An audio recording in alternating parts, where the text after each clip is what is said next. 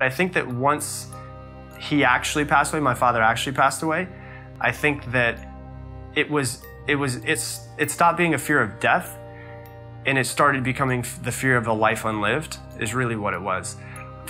So I really think that the fear of death stopped at that point in time, was because I looked at his life and said, you know, he was a great person, but he was a dreamer, but he was never executed on any of his dreams. And so I realized he was a life unlived. He did not do everything that he wanted or that he could have.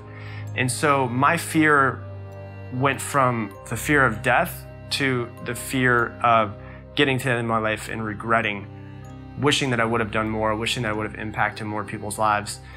I remember a couple weeks after my father passed away, my mom and I were talking about it, and I was like, I feel like I should go speak at AA meetings, or I should talk to alcoholics and make them realize that, you know, what they're doing is not affecting just them. What they've been through in their past experiences is not affecting just them. There's other people around them. There's children, their loved ones that are going through the same thing they're going through in a different way. And so I think I immediately, once my father passed away, realized that this is what I've been given. I need to make a positive out of this. My father's dead. Nothing I can do about that. That's a bad thing, but I could also turn this bad thing into a really good thing. And so my mission has been, how can I get my voice out to as many people as possible to try to impact as many people as possible?